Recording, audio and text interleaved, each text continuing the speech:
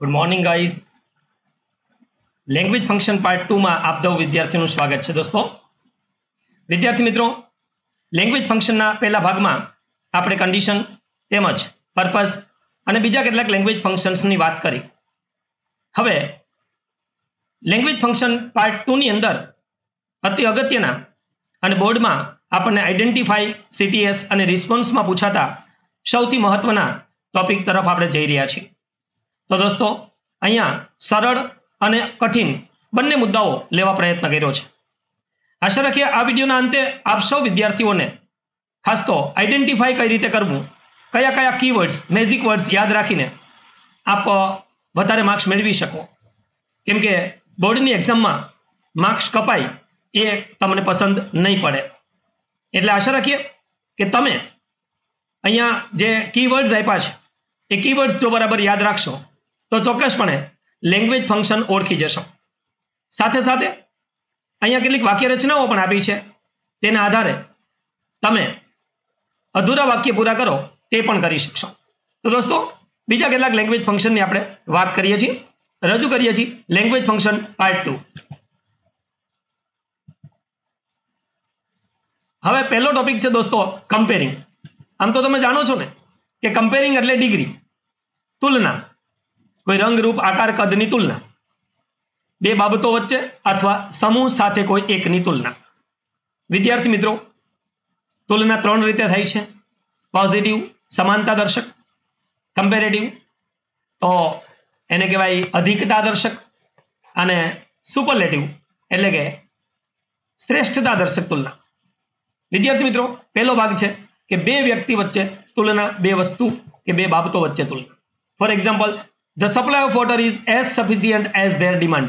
તો તમારે યાદ એ રાખવાનું છે કે જો વાક્યમાં એઝની વચ્ચે બેઝિક ફોર્મ આપેલું હોય તો એને ડિગ્રી કહેવાય, પોઝિટિવ ડિગ્રી કહેવાય. એટલે તમારું એ લેંગ્વેજ ફંક્શન કમ્પેરિંગ થઈ જશે. For example, Bhairav is not so strong as દર્શ. નકાર વાક્યમાં સો એઝની વચ્ચે બેઝિક ફોર્મ આવશે તો પણ એ ડિગ્રી કહેવાશે. એટલે કમ્પેરિંગ ઓળખવામાં તમને આ કીવર્ડ્સ બહુ મહત્વના સાબિત થશે દોસ્તો. કીવર્ડ્સ, બરાબર? તો અહીંયા યાદ રાખજો કે આ ટાઈપની તુલના હોય તો એને ડિગ્રી કહેવાશે. એટલે કમ્પેરિંગ, શોવિંગ કમ્પેરિઝન, આવું પણ તમને ઓપ્શન આપી શકે છે. ત્યાર પછી આપણે દોસ્તો વાત કરીએ ટાઈપ 1. તો ટાઈપ 1 એટલે સિંગ્યુલર. તો એક વચ્ચેની ડિગ્રી કેવી રીતે બને? તો અહીંયા તમે સ્ક્રીન પર જોઈ શકો છો કે અહીંયા જુઓ, the Narmada is the longest. તો યાદ રાખવાનું છે ધ લોંગેસ્ટ, આર્ટિકલ ધ અને સુપરલેટિવ ડિગ્રીનું રૂપ, તો આને કહેવાય કમ્પેરિઝન. બરાબર? The Narmada is the longest river in Gujarat. ત્યાર પછી જુઓ, the Narmada is longer than એની અધર. જો સિંગ્યુલર ફોર્મ છે એટલે એની અધર આવશે. Than any other river in Gujarat. તો અહીંયા ઘાટા કરેલા શબ્દો છે તે તમને ડિગ્રી બતાવે છે. આપણે આઈડેન્ટિફાઈ કરવાનો મેઇન પર્પઝ છે દોસ્તો. અહીંયા જુઓ, નો અધર river in Gujarat is so long as the Narmada. તો અહીંયા ત્રણ શબ્દ જુઓ, આર્ટિકલ ધ, ધેન એની અધર અને સો લોંગ એઝ. આ બધા શબ્દ છે એ ડિગ્રી બતાવે છે. એટલે તમારે આ કીવર્ડ્સ છે એ યાદ રાખી અને આના આધારે તમે ચોક્કસપણે આપેલા વાક્યને ઓળખી શકશો. હવે આપણે વાત કરીએ ટાઈપ 3 ની. એટલે એને ટાઈપ 2 નામ આપ્યું છે આપણે. એને કહેવાય પ્લુરલ. બહુવચનની ડિગ્રી કેવી રીતે બને? તો જુઓ, અહીંયા છે કે દીપ is one of the cleverest boys in the classroom. તો ધ ક્લેવરેસ્ટ, પણ વન ઓફ ધ, અહીંયા જુઓ વન ઓફ ધ. આ વન ઓફ ધ જે છે ને એ ડિગ્રી બતાવે છે. એટલે કમ્પેરિઝન થઈ જાય, સુપરલેટિવ ડિગ્રી. હવે એ બહુવચન કહેવાય, પ્લુરલ. એટલે એનું શું બન્યું કે દીપ is cleverer than many other અથવા ધેન મોસ્ટ અધર. બહુવચનમાં મેની અધર અથવા મોસ્ટ અધર આવશે. અને અહીં બહુવચન બોયઝ છે તો ધેન મેની અધર અથવા than most other boys in the classroom. આ રીતે થઈ જશે દોસ્તો. અને એ જ રીતે વેરી ફ્યુ થી પણ તમે બનાવી શકશો. Very few boys in the classroom are as clever as દીપ. તો દોસ્તો 100% તમને કામમાં આવે એ આ ટાઈપ 2 છે. તો જો આ ત્રણ ફોર્મ્યુલા આપી, આના આધારે તમે એટલું તો નક્કી કરી શકશો ને કે આપેલું વાક્ય કમ્પેરિંગનું છે કે નથી. બરાબર? તમારે આઈડેન્ટિફાઈ કરવાનું છે. અને જો યાદ રહે વાક્ય, તો વાક્ય રચનાના આધારે તમે કમ્પેરિઝન પણ કરી શકશો. એટલે અધૂરા વાક્ય પૂરા પણ કરી શકશો. હવે જુઓ, શોવિંગ કમ્પેરિઝનની તમને પેટર્ન આપીએ સીટીએસ માટે. હવે આ સીટીએસ માટે છે. દાખલા તરીકે પોઝિટિવ ડિગ્રી બનાવવું તો કેવી રીતે બને? હવે સિંગ્યુલર પોઝિટિવ ડિગ્રી હોય તો નો અધરથી બને. અહીં સિંગ્યુલર નામ આવશે અને ક્રિયાપદ પણ સિંગ્યુલર આવશે. અને એઝની વચ્ચે પીડીનું બેઝિક ફોર્મ આવશે, પછી બીજો કર્તા આવશે જેની સાથે તુલના થતી હશે તે. પણ જો પ્લુરલ હશે ટાઈપ 2, તો પ્લુરલમાં વેરી ફ્યુ અને નેમ બહુવચન આવશે. જેમ કે very few boys, very few countries, બરાબર, અને પછી વર્બ પણ બહુવચન જ આવશે અને એઝ એઝ ની વચ્ચે પીડી નું બેઝિક ફોર્મ આવશે. તો આ રીતના જે વાક્ય આવે દોસ્તો એને પીડી તમારે કહેવાનું. એટલે આને તમારે શોવિંગ કમ્પેરિઝન કહી શકાય. આઈડેન્ટિફાઈ કરવામાં તમને કામ લાગશે. બરાબર, હું તમને સીડી ની વાક્ય રચના આપું. જુઓ, કર્તા અને ક્રિયાપદથી શરૂ થાય અને સીડી નું ફોર્મ આવે, જેમ કે ઈઆર વાળું અથવા મોર વાળું, સીધી વાત છે, અથવા અનિયમિત, તો પછી તેને એની અંદર સિંગ્યુલરમાં આવશે અને સિંગ્યુલરમાં નેમ પણ સિંગ્યુલર આવશે. અને જો પ્લુરલ હશે તો સીડી કેવી રીતે બનશે? તો કે કર્તા અને ક્રિયાપદ આવશે. બરાબર, હવે કર્તા અને ક્રિયાપદ આવ્યું પછી શું થશે? તો કે ત્યાં સીડી નું ફોર્મ આવશે આની જેમ જ. પણ અહીંયા એક વચન છે સિંગ્યુલર એટલે એની અંદર આવશે. અહીંયા બહુવચન છે તો ધેન મેની અધર અથવા ધેન મોસ્ટ અધર આવશે અને પ્લુરલ બહુવચન આવી જશે. ખ્યાલ આવી ગયો દોસ્તો? તો આ મહત્વની પેટર્ન છે. અને હવે તમને એસડી ની પેટર્ન આપી દઈએ. બરાબર, ત્રણ પેટર્ન તમે લઈ લો. તો જુઓ, કર્તા ક્રિયાપદ અને ખાલી ધ આવશે અને એસડી નું રૂપ આવશે ઈએસટી પ્રત્યયવાળું અથવા મોસ્ટ વાળું અથવા અનિયમિત. સમજાઈ ગયું? તો હવે આ જે ફોર્મ છે બરાબર, એમાં નેમ આવશે તો એક વચન હશે સિંગ્યુલર, તો આ રીતે એનું ફોર્મ બનશે. અને જો બહુવચનની ડિગ્રી હશે તો કર્તા ક્રિયાપદ અને વન ઓફ ધ આવશે. આ વન ઓફ ધ વાળી ડિગ્રી ખાસ પૂછાય જો દોસ્તો બોર્ડમાં. હા, વન ઓફ ધ સાથે બહુવચન મૂકવું જ પડે. ના મૂક્યું હોય ને તો સીટીએસમાં વાક્ય માર્ક્સ કપાઈ જાય. વન ઓફ ધ બોયઝ તો બોયઝ આવવું પડે. આ એ રીતનું છે. તો એસડી નું ફોર્મ મૂકવાનું. વન ઓફ ધ ક્લેવરેસ્ટ પછી બોયઝ તો બોયઝ બહુવચન આવી ગયું. તો દોસ્તો આશા રાખીએ કે તમને આ સ્લાઇડના જે પેટર્ન છે એ પેટર્ન ખૂબ કામ લાગશે અને તમે આ પેટર્નને આધારે સીટીએસ પણ કરી શકશો, રિસ્પોન્સ પણ આપી શકશો અને ખાસ તો એરર કે ફાઇન્ડિંગ કરવાની હશે, કરેક્ટ સેન્ટેન્સ શોધવાનું હશે તો પણ તમને મળી જશે કે ક્યાં સિંગ્યુલર આવે, ક્યાં પ્લુરલ આવે, ક્યાં એની અધર આવે, ક્યાં મોસ્ટ અધર આવે. એટલે તમે થોડુંક શાંતિથી અને બરાબર લગનથી કામ કરશો તો સફળતા મળશે. જાણો છો ને, સફળતા તેને જ વરે જે પરસેવે નાય. તો મહેનત તો દરેકને કરવાની છે દોસ્તો.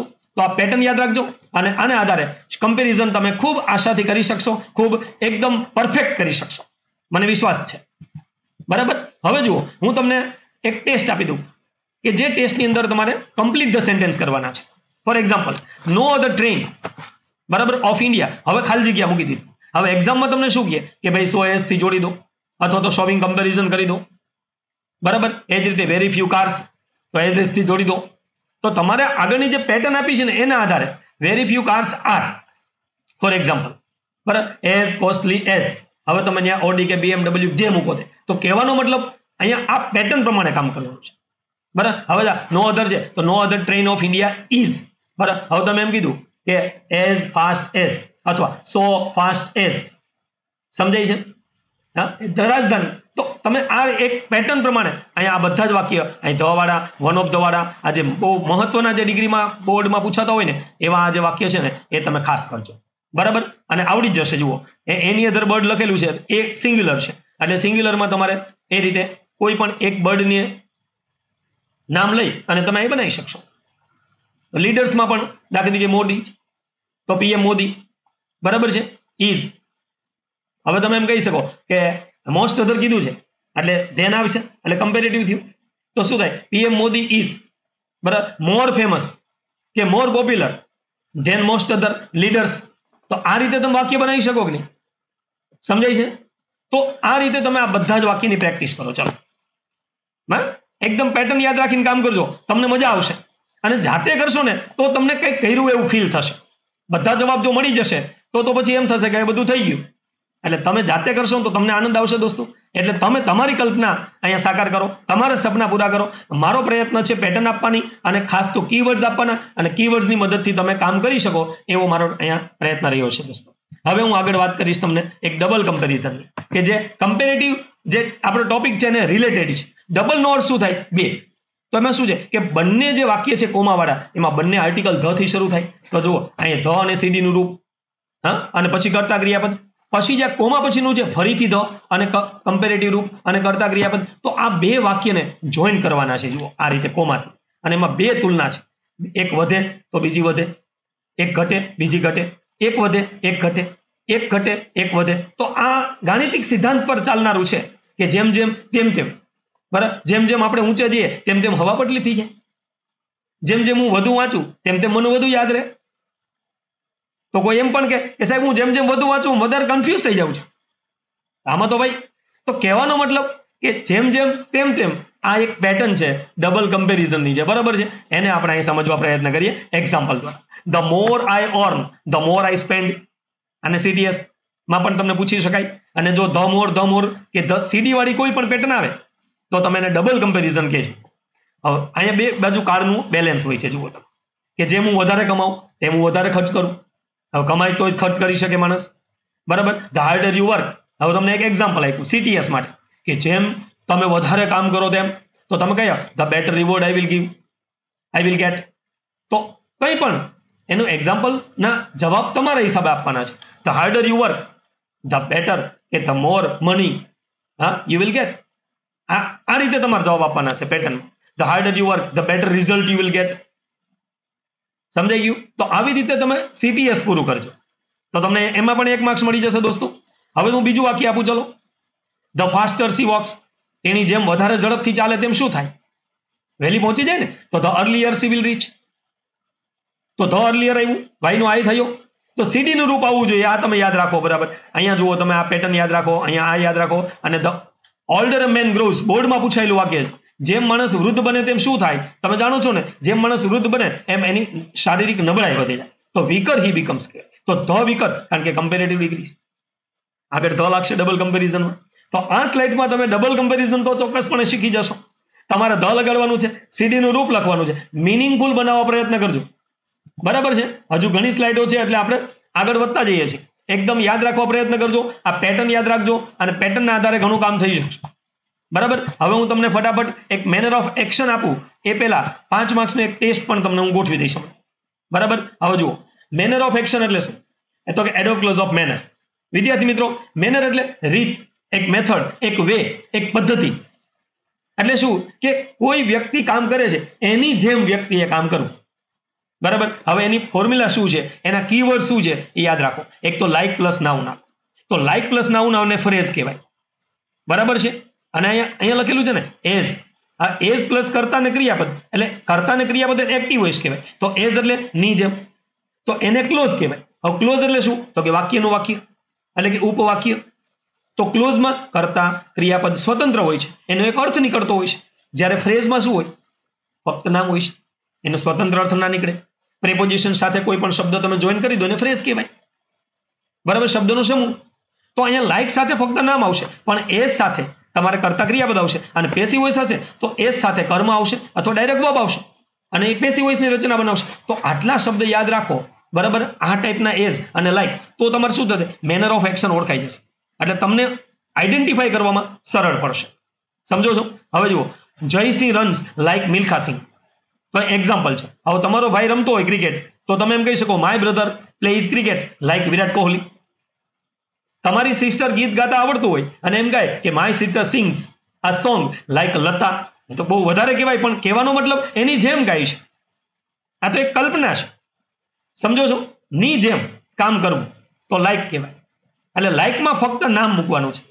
દાખલા કે તમે, હું ભણાવું છું અને તમે મારી જેમ ભણાવો છો તો એમ કહી શકાય કે યુ ટીચ લાઇક વિનોદભાઈ. તો કહેવાનો મતલબ ની જેમ કામ કરવું. તમે સમજો છો? I want to by a pen. હવે પેન લેવા માંગુ છું. હવે જુઓ, I want to by a pen as was told by my father. આ passive voice. As was told એટલે શું થયું કે જે મારા ફાધરે કહ્યું હતું એ એવી રીતે લીધું. એને કીધું કે આવી લેજે. તો I want to sing A song as Sonu sang in the film. તો અહીંયા એઝ પછી સોનું કરતા આવ્યું તો કરતા એટલે એક્ટિવ વોઇસ થાય દોસ્તો.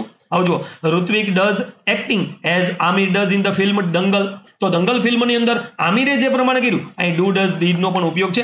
એની પણ તમને હમણાં એકદમ પરફેક્ટ ખબર પડી જશે. ફક્ત એક્ઝામ્પલ અત્યારે જોવાનો મતલબ શું છે? આ ટોપિક આખે આખો તમને બીજા એક વિડીયો લેક્ચરમાં સમજાયું છે કે મેનર અને સપોઝિશન કોને કહેવાય, એની પેટર્ન શું છે, એ બધું સમજાયું છે. પણ અત્યારે ફક્ત આઈડેન્ટિફાઈ કરવા માટે આ વિડીયો બનાવું છું. એટલે ફક્ત આઈડેન્ટિફાઈ કરવામાં આપણે વધારે ધ્યાન આપીએ. ચલો, KL રાહુલ છે પ્લેઇઝ ક્રિકેટ. તો કેવી રીતે રમે છે? તો હવે તમે કે લાઇક થી નહીં કહી શકશો અને એજ વડે પણ કહી શકશો, બરાબર. તો એ તમે CTS કરજો એટલે તમને આઈડિયા આવશે. સુશાંત સિંહ હમણાં જાણીતું નામ છે. આ સુસાઇડ કર્યું એટલે તમને ખબર જ હશે દોસ્તો. તો એ જુઓ, રન્સ કેવી રીતે રન કરે છે? તો તમે લાઈક ધોની એમ કહી શકશો અને એજ વડે પણ બનાવી શકશો. તો એઝ ધોની ડઝ, જે એકને એક ક્રિયા બધા રિપીટ થાય ને ડુ ડઝ કે ડીડ નો આપણે ઉપયોગ કરીએ છીએ. આગળના વિડીયો લેક્ચરમાં તમે ભણી ગયા છો, બરાબર. એટલે તમે આ રીતે આ CTS ના વાક્ય પણ પૂરા કરજો. અને મેનર ઓફ એક્શન ને ફક્ત ઓળખવાની વાત છે, આઈડેન્ટિફાઈ કરવા માટે છે. અને એ 3 એક્ઝામ્પલ આપ્યા છે, એ એક્ઝામ્પલ CTS ના છે. તમે ફક્ત જો વિડીયો લેક્ચર આગળનો જોયો હશે, એટલે કે એનો મેઇન જે બેઝિક જે ફોર્મ શીખવાડ્યું છે એ જોયું હશે, તો તમને આ જલ્દી આવડી જશે. બરાબર. અને કાં તો પછી તમને આવડતું હોય તો મેળ આવે. એટલે અહીંયા ફક્ત પ્રેક્ટિસ આપી છે. ઓકે દોસ્તો, તો ટ્રાય કરજો કેવી રીતે વાક્ય બને તે. બરાબર. અહીંયા તમને 2-4 એક્ઝામ્પલ આપ્યા છે અને એ એક્ઝામ્પલની પ્રેક્ટિસ તમે કરજો. Manner of action. હવે અહીંયા એક એક્ઝામ્પલ છેલ્લું જોઈ લો. પ્રીતિ ડ્રેસીસ અપ એઝ આપ્યું છે, બોર્ડમાં પૂછાયેલું વાક્ય છે. તો પ્રીતિ ડ્રેસીસ અપ એઝ આ મોડેલ ડઝ, એક મોડલની જેમ. તો એઝ મૂક્યું તો કરતા અને ડુ ડઝ ડીડ. બરાબર છે. અને એ રીતે એક જ ક્રિયાપદ હોય તો તમે આ રીતે યુઝ કરી શકો, સેમ ક્રિયાપદ હોય. હવે દોસ્તો આપણે એક સપોઝિશનની વાત કરી લઈએ ફટાફટ. તો સપોઝિશન માટે કઈ રીતે યાદ રાખશો? તો આમ તો સપોઝિશન છે ને એને કહેવાય ધારણા, અનુમાન. સપોઝિશન એટલે શું? પહેલું યાદ આવે એઝ ઇફ અથવા એનું સમાનાર્થી એઝ ધો. બરાબર. હવે એઝ ઇફ અને એઝ ધો વાળા વાક્ય જે છે એમાં મોટે ભાગે કરતા એક વચનનો હોય ને વર આપેલું હોય, અથવા તો કરતા સાથે અહીંયા જો પાસ્ટ ટેન્સ આપેલું હોય તો અહીંયા પાસ્ટ પરફેક્ટ ટેન્સ, પૂર્ણ ભૂતકાળ તો હેડ અને V3 આવશે. એટલે મોટે ભાગે વર હશે બીજા વાક્યમાં, અથવા હેડ અને V3 હશે, એટલે કે પાસ્ટ પરફેક્ટ ટેન્સ હશે. તો આ રીતે તમે યાદ રાખજો. એક એક્ઝામ્પલ દ્વારા આપણે સમજીએ.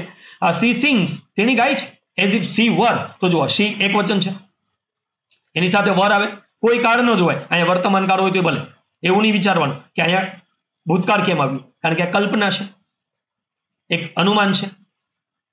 કોઈ વ્યક્તિની જેમ કામ કરે છે પણ એ વ્યક્તિ પોતે છે નહીં. એટલે અહીં વર આવ્યું એ કલ્પના બતાવે છે, ધારણા બતાવે છે, સપોઝિશન બતાવે છે. એટલે એક વચન હોશે તો વર આવશે. બરાબર. તો જુઓ C sings as if she વર્ષ રહ્યા છે. કઈ વાક્ય થયું? સીમાં સ્ક્રીમડ. હવે હું તમને પાસ્ટ ટેન્સ તો પાસ્ટ પરફેક્ટ ટેન્સ તરફ લઈ જાઉં. તો સ્ક્રીમડ એટલે ચીસ પાડવી, જાણો છો ને? તો હવે સીમાં સ્ક્રીમડ એઝ ઇફ અથવા એઝ ધો બંને સમાનાર્થી છે. હવે જો she had seen a terrible dream, તો અહીંયા પાસ્ટ ટેન્સ આવ્યું તો પાસ્ટ પરફેક્ટ ટેન્સ થઈ ગયું. તો આ એક પેટર્ન યાદ રાખો અને આ કીવર્ડ્સ યાદ રાખો એટલે સપોઝિશન પણ તમને આવડી જશે. બીજા કેટલાક એક્ઝામ્પલ જોઈ લો. ધી પ્લેઝ ક્રિકેટ એઝ ધો હી વર વિરાટ કોહલી. તો અહીંયા એની સાથે તુલના કરી. બરાબર છે. હવે જુઓ હર્ષિત બિહેવ્સ એઝ ધો હી were the director of the company. હા, જાણે કે ડિરેક્ટર હોય એ રીતે. તો શું આવે છે? આ કીવર્ડ્સ યાદ રાખો અને આ પેટર્ન યાદ રાખો.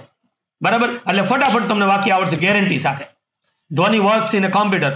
તો ધ્વની works on a computer as if she var a software engineer. જાણે કે પોતે સોફ્ટવેર એન્જિનિયર હોય એ રીતે કામ કરે છે. ભાઈ લોકડાઉનમાં તો હારા કમ્પ્યુટર ને લેપટોપ વાપરતા થઈ ગયા છે.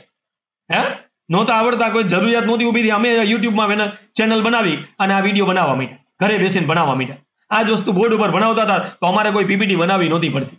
પણ આજે અમારે પણ આમાં કેટલી બધી વસ્તુ ટાઈપિંગ કરવી પડે છે અને તમારા સુધી પહોંચવું પડે છે દોસ્તો. તો આશા રાખીએ કે તમે આ સમયનો અને આ લેક્ચરનો સદુપયોગ કરશો અને તમને ગમે તો સબસ્ક્રાઇબ કરજો.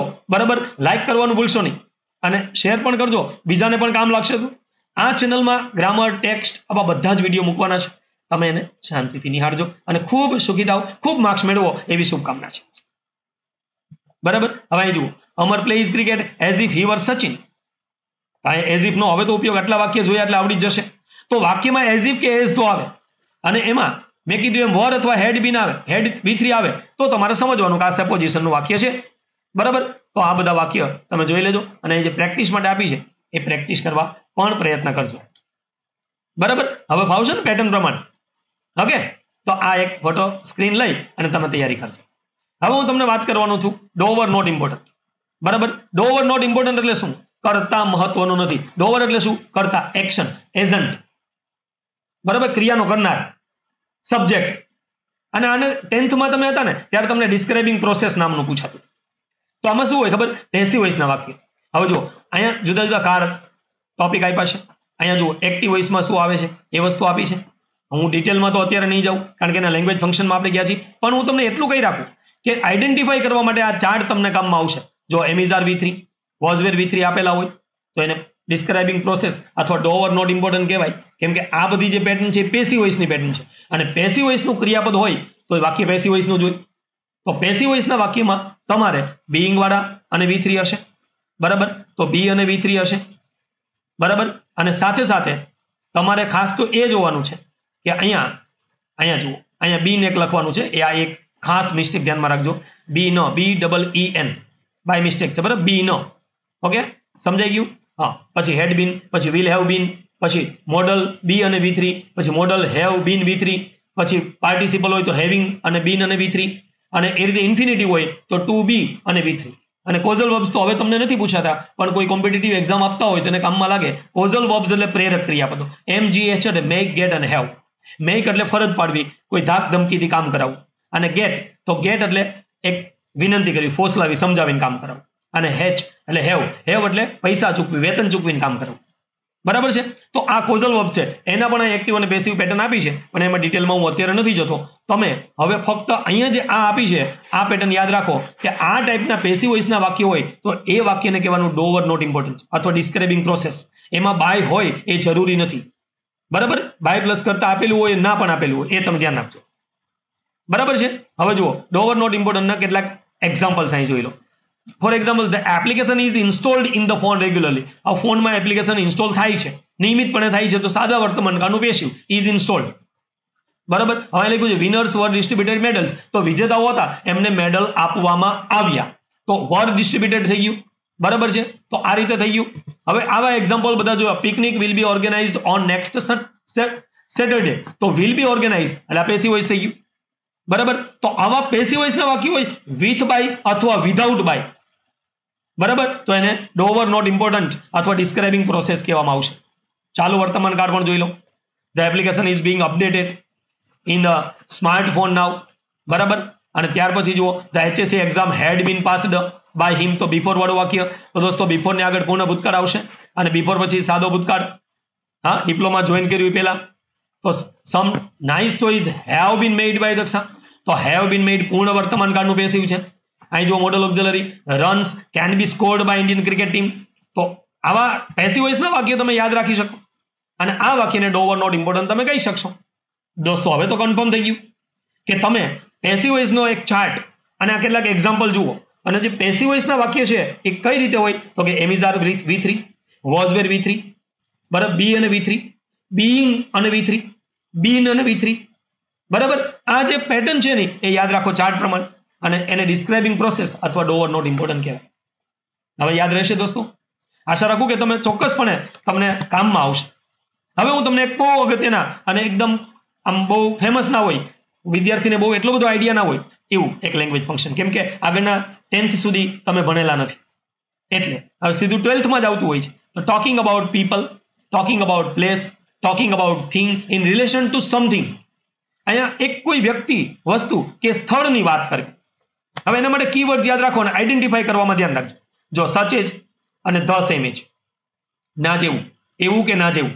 બરાબર, ઓલમોસ્ટ ધ સેમ અને લાઈક, પણ વાક્યની શરૂઆતમાં કેપિટલ યાદ રાખજો. હમણાં ઓલું બેનર વાળો એવું એ નહીં.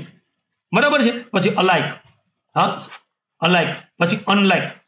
આ જુઓ શબ્દ સિમિલર ટુ, ડિફર્સ ફ્રોમ. હવે આ શબ્દ જે હું તમને આપું છું ને, આટલા શબ્દ તમે કીવર્ડ્સ બરાબર લખી લો, ફોટો પાડ લો. સમજી ગયા? આ શબ્દ આવે તો તમારી ટોપિકનું નામ આપવાનું ટોકિંગ અબાઉટ પીપલ અથવા પ્લેસ અથવા થિંગ. સમજી ગયા? આ શબ્દમાંથી કોઈ એક શબ્દ હશે. જેમ કે એક્ઝામ્પલ અહીં નીચે આપું છું, this is the same chapter as V how read in the training. તો આ એ જ ચેપ્ટર છે, આ એ જ વાર્તા છે, આ એ જ મૂવી છે કે જે આપણે હમણાં જોયું. તો એનું આ એ જ છોકરો છે જેને આપણે ગઈકાલે મળ્યા. સમજાય છે? This is the same boy as V mat yesterday. તો આ ટાઈપના જે વાક્ય છે એને તમે ટોકિંગ અબાઉટ પર્સન કહી શકો. અનલાઇક નાની, તમારા ચોથા પાઠમાં 12th ના ધ એડજસ્ટમેન્ટમાં આવી ગયું ને, અનલાઇક નાની, નાના use to take cough syrup. હવે જુઓ, હવે નાનાને તો કઈ શરદી હતી નહીં, છતાંય આ લાઇક અને અનલાઇકનો ઉપયોગ અહીં આપ્યો છે. એટલે આ રીતનું like Gandhiji, I believe in non violence, તો લાઇક ગાંધીજી એટલે આ ટોકિંગ અબાઉટ પર્સન થાય છે, પીપલ થાય છે. તો આ રીતે તમે યાદ રાખજો. અવર views on corruption R quite અલાઇક. Corruption વિશેના આપણા વિચારો છે લગભગ મળતા આવે છે. જુઓ, તો આ હાઇલાઇટ કરેલા શબ્દ છે ને, જે ડાર્ક કરેલા શબ્દ છે ને, એ તમારા કીવર્ડ્સ છે. અને એ કીવર્ડ્સની મદદથી તમે આ ટોપિક યાદ રાખજો. My likes R different from my brother. બંને ભાઈ છે પણ લાઇક બધાને અલગ અલગ હોઈ શકે. લાઇક અને ડિસલાઇક્સ તો ગમો અને અણગમો બધાને તમારા મારા અલગ જ હોઈ શકે દોસ્તો. હા, તમને ગમે તો શેર કરજો. આ એક પ્રયત્ન છે કે તમને લેંગ્વેજ ફંક્શન આવડે. બસ તમે તમારા ઘરે બેઠા બેઠા લેંગ્વેજ ફંક્શન શીખો. That is my humble ઇફર્ટ. Okay દોસ્તો, તો જુઓ, the story of the film is similar two Dangal. તો અહીંયા આ તમે હવે તૈયારી કરીને બરાબર યાદ રાખી લેજો. હું તમને કેટલાક બીજા વાક્ય આપીશ, બરાબર, કે જે ટોકિંગ અબાઉટ ના છે. જેમ કે હી ઇઝ સચ અ મેન એઝ યુ ટોલ્ડ મી. બરાબર. હવે જો BMW has almost the same features as Audi. તો ઓલમોસ્ટ ધ સેમ, તો આ જે ડાર્ક કરેલા શબ્દ છે ને એ તમે જુઓ, આ શબ્દ જોવા મળે તો તમારે આઈડેન્ટિફાઈ કરવાનું છે કે ટોકિંગ અબાઉટ છે. Like my sister, I also learn German, I also learn English, I also learn Russian. બરાબર. તો આ બધી લેંગ્વેજ. તો લાઈક અને અલાઈક, ડિસલાઈક, સિમિલર, ડિફરન્ટ, સચ એજ, સેમ એજ, આ બધી વસ્તુ તમે જુઓ. અને ડોન્ટ, અહીંયા કેટલાક એક્ઝામ્પલ આપ્યા છે. ડ્રિંક સચ, તો એવું વોટર પીવો કે જ્યાં બરાબર હાર્મલેસ હોય. તો ડ્રિંક સચ ડ્રિંક, બરાબર, એ તમારે પૂરું કરવાનું. એઝ ઇઝ હાર્મલેસ, આ રીતે પૂરું કરી શકશો. CTS-માં પણ તમને કામ લાગશે દોસ્તો. હા, CTS શીખવા માટે બીજો વિડીયો જોવો પડશે. આ ટોકિંગ અબાઉટનો આખો પરફેક્ટ જો હશે તે અત્યારે ખાલી પ્રેક્ટિસ કરજો. ઇંગ્લિશ ઇઝ સચ અ લેંગ્વેજ. ઇંગ્લિશ એક એવી ભાષા છે, બરાબર, તો as can be learned easily buy practice, આવું તમે કહી શકશો. As can be learned, as પછી ક્રિયાપદ આવી શકે. હા, એક્ટિવ અથવા પેસિવ વોઇસ થઈ શકે. બરાબર છે. તો અહીંયા આવા કેટલાક એક્ઝામ્પલ છે. હુસેન બોલ્ટ ને તો તમે નામ સાંભળ્યું છે ને. ઇઝ સચ N athlete as inspires everyone. તો એથ્લેટ એવા વ્યક્તિ એવો હોવો જોઈએ, હા, સર ટીચર એવો હોવો જોઈએ, લીડર એવો હોવો જોઈએ, PM મોદી તમે જુઓ, કે જે બીજાને ઇન્સ્પાયર કરે. તો અમારું આ જે કામ છે એ એક આ ટાઈપનું છે. તો અહીંયા જુઓ, આ બધા જ 11 સેન્ટેન્સના આધારે તમે ચોક્કસપણે એટલું તો કહી શકશો ને કે હવે ટોકિંગ અબાઉટ કોને કહેવાય. ઓકે દોસ્તો, તો આગળ જુઓ. હવે શોવિંગ ટાઈમની તમને વાત કરી. શોવિંગ ટાઈમ 10th થી તમારા મગજમાં આવે છે. પ્રેપોઝિશન આપેલું હોય, બરાબર, એટ, ઇન, તો આ ટાઈમ બતાવે છે. સિન્સ, ફોર, તો ટાઈમ બતાવે છે. Before, after, teal, until, van, while, તો ટાઈમ બતાવે છે. આવા કેટલાક શબ્દો છે. એઝ સુન એઝ, એ ટાઈમ બતાવે છે, જે હાયર સેકન્ડરીમાં તમારે વધારે પૂછાતા હોય. Van, while, teal, until, before, after તમે 10th સુધી ભણી ગયા છો. પછી પ્રેપોઝિશન વાળા પણ તમે ભણી ગયા છો. એટ 5 o'clock, તે તમને ખબર છે. શોવિંગ ટાઈમ એ ઉપરાંતનું બીજું કયું છે એની સ્પેશિયલ હું વાત કરું છું, એડપ ક્લોઝ ઓફ ટાઈમની. અને એમાં એઝ સુન એઝ ની પેટર્ન અહીં આપી છે. નો સુનર અને હાર્ડલી, સ્કેર્સલી અને બેરલી, આની પેટર્ન સમજાવવા માંગુ છું. તો એઝ સુન એઝ તમે જોઈ લો પહેલા કે બંને વાક્યમાં એઝ સુન એઝમાં શું હોય છે? કર્તા, ક્રિયાપદ, વર્તમાન કાળ, ભૂતકાળ, જે કાળ હોય તે, બરાબર, અને કર્મ અને અન્ય શબ્દ. અને પછી અહીંયા કોમા પછી ફરીથી એનો એ જ કાળ આવશે. અહીંયા કર્તા આવશે ફરીથી અને કર્તા ક્રિયાપદ આવશે. તો બંને બાજુ કાળનું બેલેન્સ હશે. બરાબર. એક્ઝામ્પલ હમણાં આપણે જોઈએ છીએ. પહેલા પેટર્ન જોઈ લો એટલે CTS-માં અને ઓળખવામાં ધ્યાન આવે. હવે નો સુનર છે તો ધ્યાન વડે જોડાશે, પણ ધ્યાનમાં THAN રાખવાનું છે, ધ્યાન રાખજો. અને એની પેટર્ન શું છે ખબર છે? નો સુનર સાથે ભૂતકાળ હોય તો ડીડ આવે, વર્તમાન કાળ હોય તો ડુ કે ડઝ આવે. એ કર્તાના વચન પ્રમાણે. મેં અહીં તમને ભૂતકાળનું વધારે પૂછાતું હોય એટલે ડીડ વાળું આપ્યું છે, બરાબર. આ ડીડ વાળું છે, સમજાઈ ગયું? પણ અહીંયા V1 જ આવે, ડુ ડઝ કે ડીડ આવશે એટલે V1 જ આવશે. અને જો અહીં પેસિવ વોઇસ હશે, એમ ઇઝ આર વોઝ વેર, તો અહીંયા કર્મ હશે તો અહીં V3 આવશે. એ તો સીધી જ વાત છે. એટલે એ તમે એક મગજમાં પહેલા બેસાડી દેજો, બરાબર. જનરલી એક્ટિવ વોઇસમાં જ પૂછાય છે. હવે જુઓ, અહીં બીજા વાક્યમાં ધ્યાનથી જોડવાનું છે. અને ધ્યાનથી જોડ્યા પછી અહીંયા કરતા પછી ભૂતકાળ, કેમ કે અહીંયા ડીડ હશે તો ભૂતકાળ આવશે, અહીં ડુ ડઝ હશે તો અહીંયા વર્તમાન કાળ આવશે. એટલે આ રીતે એક આખી પેટર્ન યાદ રાખવા પ્રયત્ન કરો. હા, પેટર્ન યાદ રાખવી પડશે, બરાબર. અને તમને ડુ ડઝ વાળી પણ પેટર્ન મેં આપી દીધી છે વર્તમાન કાળની. તો પછી અહીં V1 આવશે, સમજી ગયા? અને બે બાજુ કાળનું બેલેન્સ રાખજો, ખાસ તો CTS-માં, એટલે માર્ક્સ આપણા જાય નહીં. સમજી ગયા? હવે હું તમને હાર્ડલી, સ્કેર્સલી અને બેરલી આ ત્રણેય શબ્દો સમાનાર્થી છે, જેવું કે તરત જ બધાનો અર્થ સરખો જ થાય છે. તો એમાં વેનથી જોડાય છે, જુઓ, એટલે એનું અધૂરું વાક્ય વેનથી જોડાશે. હવે હાર્ડલી હેડ સાથે કરતા અને V3 આવશે, પૂર્ણ ભૂતકાળ કહેવાશે. આ હેડ અને V3 ને, આ હેડ અને V3 ને, બરાબર છે. હવે આખી વસ્તુ છે કે વેનથી વાક્ય જોડાશે અને વેન પછી અહીંયા સાદો ભૂતકાળ આવશે, કેમ કે અહીં પૂર્ણ ભૂતકાળ છે. એટલે આ વસ્તુ યાદ રાખજો, બરાબર. હવે માની લો કે હાર્ડલી, સ્કેર્સલી સાથે જો પૂર્ણ વર્તમાન કાળ આવે, હેઝ, હેવ અને V3, તો બીજા વાક્યમાં V1 એટલે કે સાદો વર્તમાન કાળ આવી જશે. એટલે અહીંયા વર્તમાન કાળ હશે તો અહીંયા વર્તમાન કાળ હશે, કહેવાનો મતલબ ભૂતકાળ હશે તો ભૂતકાળ હશે. આ રીતે તમારે યાદ રાખવા પ્રયત્ન કરજો દોસ્તો. તો હવે તમને ખ્યાલ આવી ગયો કે કીવર્ડ્સ કયા છે, મેજિક વર્ડ શું છે. હવે મેજિક વર્ડથી શું ફાયદા થશે? આઈડેન્ટિફાઈ કરવાનું સરળ બનશે. આ પેટર્નથી શું ફાયદા થશે? CTS કરવાનું સરળ બનશે. બરાબર છે, તો CTS કરવાનું સરળ બનશે. આ રીતે તમે બેનિફિટ કરશો. બરાબર, ચોક્કસપણે તમને ફાયદો થશે દોસ્તો. હવે તમને વાત કરવાની છે શોવિંગ ટાઈમના કેટલાક એક્ઝામ્પલ્સ. બરાબર, હવે એક્ઝામ્પલ નંબર 1 જુઓ. As soon as Malli entered the hall, જેવી મલ્લી હોલમાં દાખલ થઈ કે તરત જ સાદો ભૂતકાળ. ઓલ વિશ્ડ હર વોર્મલી, બધાએ એકદમ વોર્મલી વિશ કર્યું. યસ, વિશ યાદ રાખજો, કે નથી, VW છે. તો જેવી એન્ટર થઈ કે તરત જ એનું વાક્ય નો સુનર વાળું બનાવવું હોય તો કઈ રીતે બને? તો નો સુનર ડીડ મલી એન્ટર, તો અહીં ડીડ આવે એટલે અહીં મૂળરૂપ થઈ જશે. આ તમારે ધ્યાન રાખો.